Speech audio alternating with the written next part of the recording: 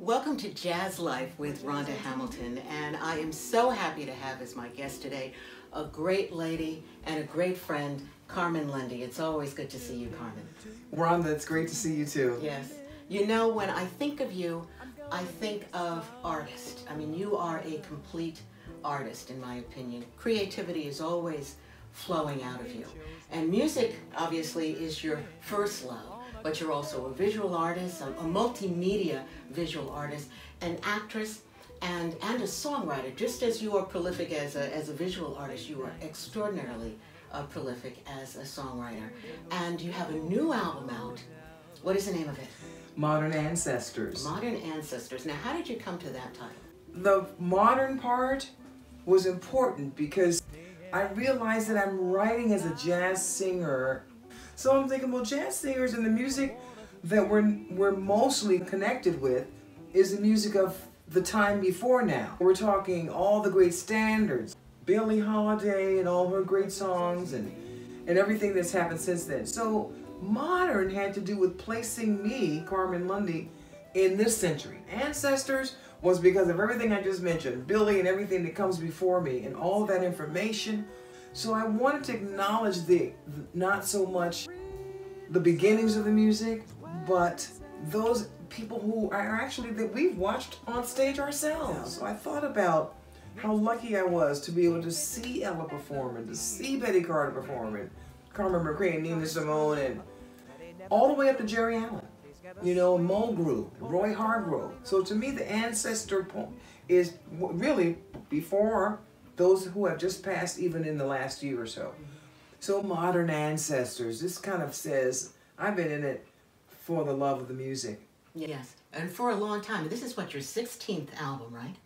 15. 15th album. Okay, we're getting there close. Your 15th album. And it's funny, you mentioned standards a little earlier. And as I was looking at your discography, a lot of your earlier recordings, the titles were titles of standards. But at one point in your career, you stopped that and you started writing your own material. Yeah. And now you've composed and published over 100 songs, well over 100 songs, which is quite an accomplishment. Thank you. So I began to think about it. I said, well, wait a second, who are those artists that have original songs that have added to the jazz lexicon? I thought about Billie and, you know, God Bless the Child. I thought about Good Morning Heartache, and which is why Good Morning Kiss is the name of my first album, because we already had Good Morning Heartache, and I thought, let's go to the positive. Well, that's great. That's something I never knew. Yes. Good Morning Kiss, taking inspiration from Good Morning Heartache. Yes, and I wanted to go to the positive side of that start of your day. I thought, okay, Nancy Wilson's got Guess Who I Saw Today. That's her great offering. She didn't write it, but it didn't matter. It's her signature song. It's her signature song. And I thought, well, what's my signature song? I think that's a sign always of a great jazz artist, is how they interpret the standard. And when you bring something different to it, it really stands out. But this has been really challenging, taking a body of new songs to the audience around the world. But it's been such an arc. I mean, we're talking 20, 30 plus years now. And I gotta say, I can go to these places around the world and they expect to hear the songs that I've written. Yes. More so than the standard. So it's been a beautiful arc to come to this point. You've really established yourself that way, and the proof of your talent as a songwriter is that many other people have recorded your songs. Yes, yes, that's really, I mean, what could be better than that? That somebody digs your tune and they cover it? Yes, yes, it's a wonderful thing. And you've written so many wonderful songs, and some of the songs on this new release actually go back many years. Yes, right? yes. But let's talk about Jerry Allen for a minute, because you mentioned Jerry when you were talking about Modern Ancestors, and I know she really was part of the inspiration for this recording. Jerry was such a great person, a great artist. She was someone who was very giving. She was a good friend of yours. I can remember hearing about Jerry. I heard about, you know, again, it's just like the 80s, and to hear about another female coming on the jazz scene, that's important. That's good. That's great. For me, having that special time with a player like Jerry is somewhere in my music. I'd like to think so. You know, I didn't know Jerry very well. I knew her. She was a shy person, as you said. But I always felt even though she was shy and rather quiet, that there was a depth to her. There was something very deep inside of her, and wisdom that she possessed. Talking about her and sharing with the audience how important she is to me artistically and friendship-wise. Hopefully, you know, you'll check her out. If you don't know who we're talking about, the great Jerry Allen, the pianist and composer, and songwriter. Yes. So you mentioned Clear Blue Skies. It's one of the songs on your new release, inspired by Jerry Allen. And you begin the album with a piece called A Time for Peace. And was that song motivated by anything in particular? Sometimes an idea or motivation is instant. You just feel it, and there it is. And other times you just work on it and work. And I think it was one of those moments where I might have been working on Clear Blue Skies, and I'm starting to do A Time for Peace, and I'm thinking, wait a minute, why can't I do something like within a phrase? Why can't I just maybe make half of the phrase a minor thing and half of the phrase a major, and go back and forth from minor to major? And it's kind of worked, it kind of didn't work.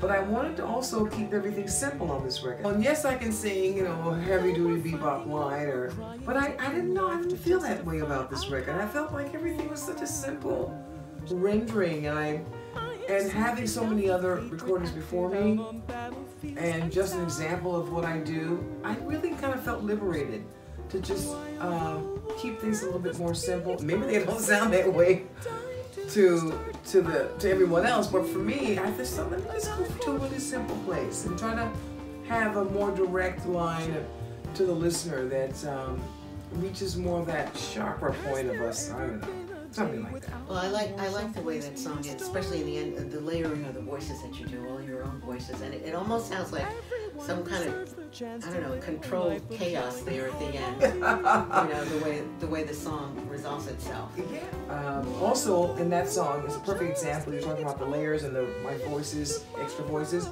That's one where I did a lot of pre-recording. So I actually recorded a lot of that music that you're hearing prior to the actual day we were in the recording studio with the rhythm section. It was a wonderful way to go into this project. Pre-recording, working out a lot of the ideas in my studio, and recording all of it, including the drums. I remember Terry on saying, "So Carmen, are we gonna actually mute the drums that are on the track when we get to the studio?" I said, "Of course we are." He had no idea it was me. So this is Terry on Gully. Yeah, Terry on Gully, our drummer. He had no idea that the demo I sent him was me on the drum. This is the matter of their having listened to the stuff I sent, listened to the pre-recordings, listened to my demos, but actually hearing themselves in the music in such a way that they knew that we could take that, do a live version, and come up with the result being Ola de Calor was recorded live. The Cuban culture, the Latin music, I was like exploring, how can I sing in another language and also sing in English and have it be understood by whoever's listening, Spanish speaking or not.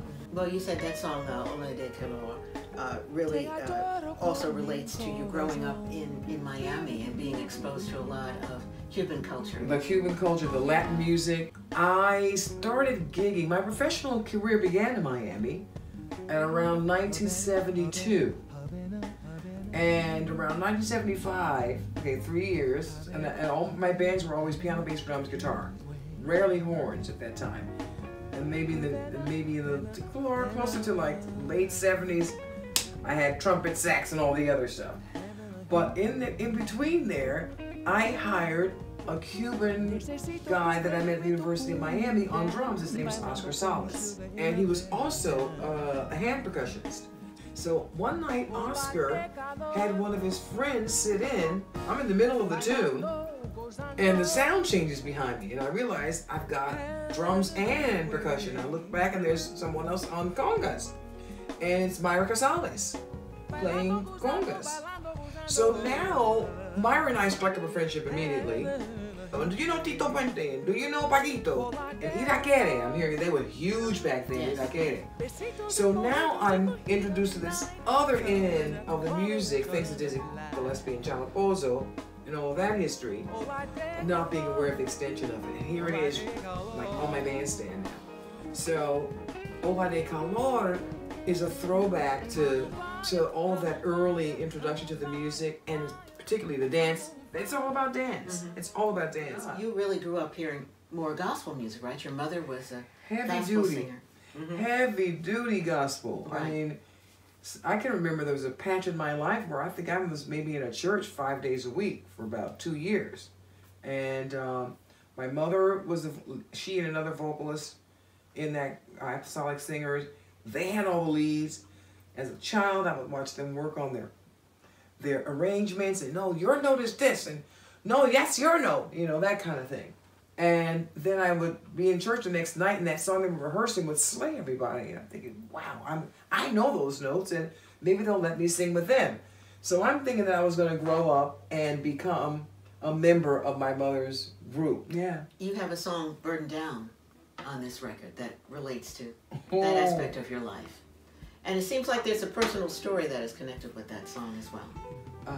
Watching my family struggle. The African American experience in America that I was born into, and I don't even think I realized how deep that was. I don't think I realized how deep it was until I got older. But to know the struggles of my grandparents and watch my family struggle that way, and then my mother developed an illness in the 90s, and I think that's when I wrote that tune. It was actually the late 90s, but I'm singing it now. And that's the way it is. Burden Down was more of a reflection. And also, it's very timely, interestingly enough. There's something about singing it now. That was the other one that they said, let's do this live. I knew I was going to do it live, and I was nervous about it. Because the song was so personal, which is also the risk, I think, when you're a songwriter. I think you're putting a lot of yourself and revealing a lot of yourself. And it was so personal. It took me a while. It took me a long time to just, and actually, the co-producer on the record, Elizabeth Uwe, said, what about that song Burden Down? Because she'd heard it on one of my demos. And she said, what about that song Burden Down? I thought, seriously? Because of all of that emotion. Right, you didn't think that you were ready to sing it. Yeah, absolutely. I was not. It was almost like finding the courage to follow through with it. Well, you speak about suffering. There's another song on this recording called Flowers and Candles. Tell us about that one. Flowers and Candles, coming back from somewhere in Europe, reading a paper, and seeing a story about, I think there was another terrorist attack somewhere in France, or maybe Paris, or maybe it was the Venice Festival on the water. And I was reading the story about how Thaddeus' kid was so frightened by this terrorist experience, being out at a festival or something, and then all hell breaks loose. And then the next day, you're kind of looking at these memorials popping up and flowers on the sidewalk and next to the fence with all the faces, you know, pinned to the fence and that kind of image. And I'm reading this story about the dad trying to explain to the little 3-year-old, why are all these candles and flowers here? And you can see from the story that the father's struggling with trying to explain it. And finally the little kid goes, so you mean the flowers and the candles are here to protect us? And the dad goes, that's it, yeah, that's it. That's what they're here for. And I just was so touched by that. Yes. I don't know, I don't know, just kind of another one of those things where the melody was there and the lyric. It all was just there. Yeah. I remember seeing a photograph of the attack in Paris, and someone had put little candles on the ground, on the sidewalk, spelling out the word Paris. And then you see all the flowers all around, all the bouquets of flowers all around, and more candles. And there is a photograph of a little boy. He looks like he's about 3 years old, looking at this. And you have to wonder, what is he thinking? Because it's hard enough to explain these kind of attacks to adults. How do you explain it to a 3-year-old? This record means a lot in that, in a sense, it has a simplistic, honest rendering from song to song, a feeling of, okay, of ease, of accepting, kind of allowing myself to be with something rather than overanalyzing, because I think that's part of the tricky part to being the creative entity, is that sometimes you can just be so analytical that you might spoil it. You might spoil some of that raw, honest emotion. Well, on a lighter note, you have a song called "Jazz on TV." Yes. On this release, Yes. which is one of those really catchy melodies that I think people immediately, relate to. And as I've been listening to your recording over and over again, it's like the thing with standards, because now I'm becoming more and more familiar with the music. And I find, oh, I really like this song, and I didn't hear that the first time, And so, it starts to grow on you. But Jazz on TV was one of the ones that, and I think you said other people have said it, that immediately, that immediately catches people's interest. Yeah. Not only because of the content of it, but the melody. The melody itself. Yeah, well, I can remember on AM radio, they always had a jingle for that. What do you call it? The calling letter? The call letters? Yes, the call letters, yes. Yeah. So I can remember WFUN, and that was a station that I listened to as a kid. WFUN, WFUN, So looking for Jazz on TV. I was looking for that same kind of idea. Because I have this beat, and I'm a little frustrated after spending almost 50 years in the business, professionally, consistently, that I don't see myself on TV. I don't see my music on television. I don't see where people are featuring artists that play jazz on television. So I wanted to kind of sound a little cynical, but I also wanted to sound a little humorous about this idea. So that got us to thinking, and Elizabeth said, well, why don't you write about that? Why don't you write a song about that? So there I was, like at the 11th hour, I thought I was done with this project. I really thought I had written all the music, and we were ready to plan this next recording session. And then this idea came up, and I thought, oh, what am I going to do? Are you serious? Because I had this other tune that was a tune that Jerry and I had recorded on the Come Home CD. And when Elizabeth suggested Jazz on TV, it was like, boop, scrap. And that's trippy, because you're kind of committed to something. You got your whole plan, and if everything is... But that's what jazz is. You come to the stage and you got so-and-so laid out. And the next thing you know, the music starts, everybody plays, and other things happen. And that's the beauty of, I think, the creative side, and being open and also receiving ideas. Yeah, well, the idea behind it, too, is something that we hope will win. It's a winning idea, because jazz is a music that people need. They might not even realize it now, but you need this music, and a lot of people don't have the opportunity to hear it or experience what jazz is. And I was saying on the radio the other day, talk about the jazz message. It's a message of healing, of unifying people, of love, of spirituality, and that's something that everybody is longing for today. And we have it in this music, and enough people don't have the opportunity to experience what jazz is, and what the jazz artist can bring. We are improvisers. There's a lot more instrumental sounds in our music than there is in other pop sounds. We're very proficient at our crafts.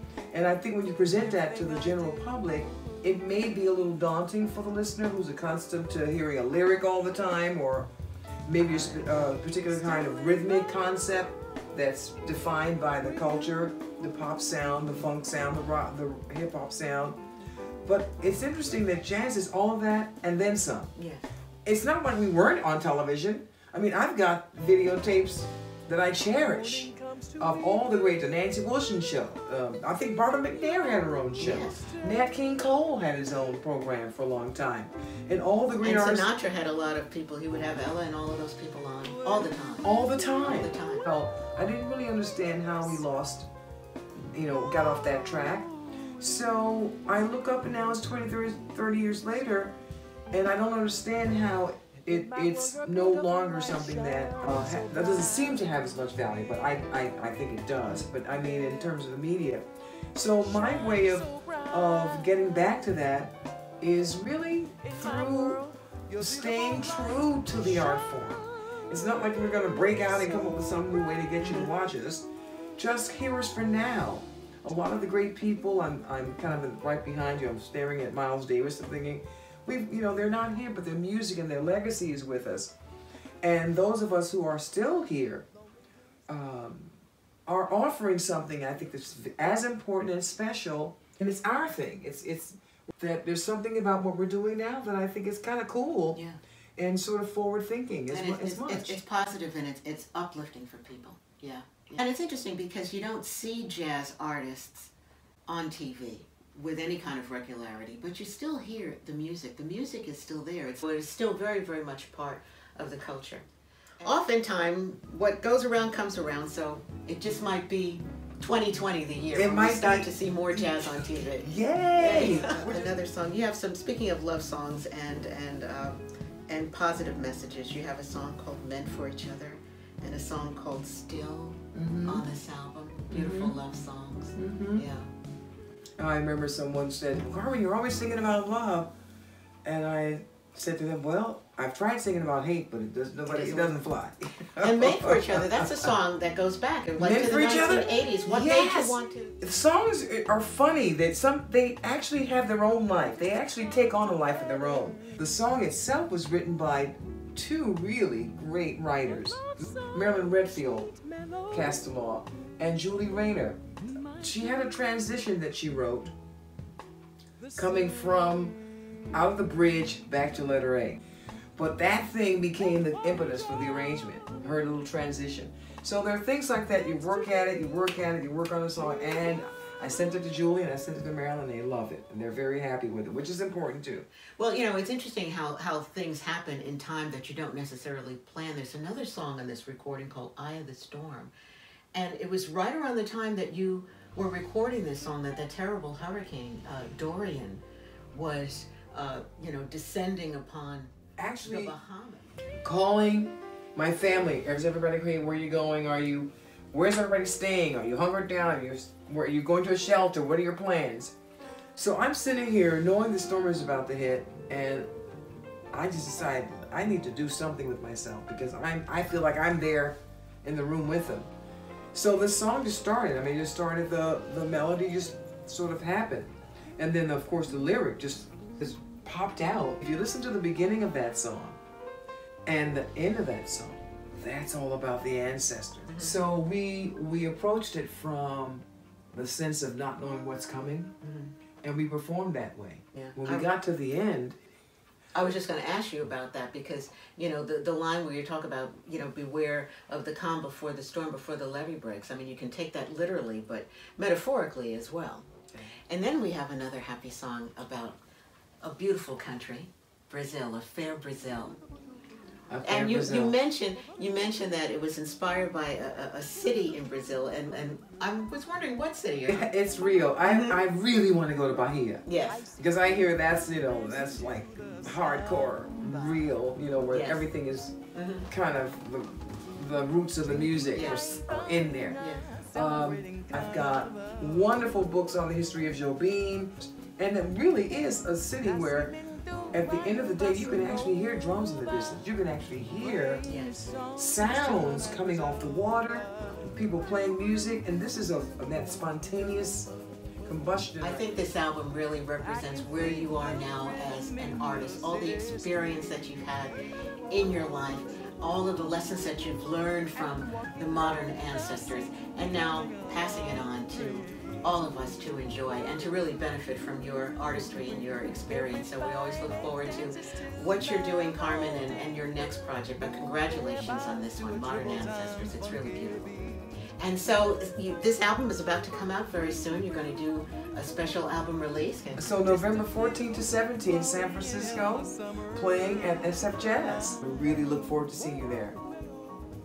Well, thank you, Carmen, for sharing so much information about this recording and the creative process and all that goes into it, because it's not something that you know, do overnight. I mean, you have worked for this for many, many years and drawn from experiences, you know, that really are very personal and relate back to your childhood.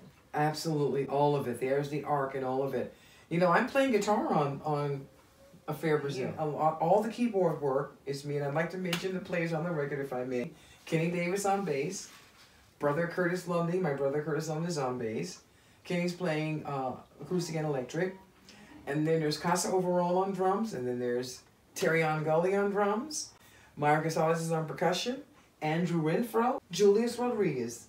I think this album really represents where you are now as an artist, all the experience that you've had in your life, all of the lessons that you've learned from the modern ancestors, and now passing it on to all of us to enjoy and to really benefit from your artistry and your experience. So we always look forward to what you're doing, Carmen, and your next project. But congratulations on this one, Modern Ancestors. It's really beautiful.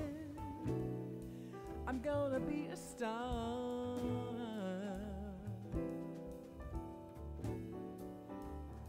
On game shows where even losers win. It was wonderful having Carmen Lundy as our first guest on Jazzlife with Rhonda Hamilton, and I hope you'll join us again soon for our next episode. Thanks for watching.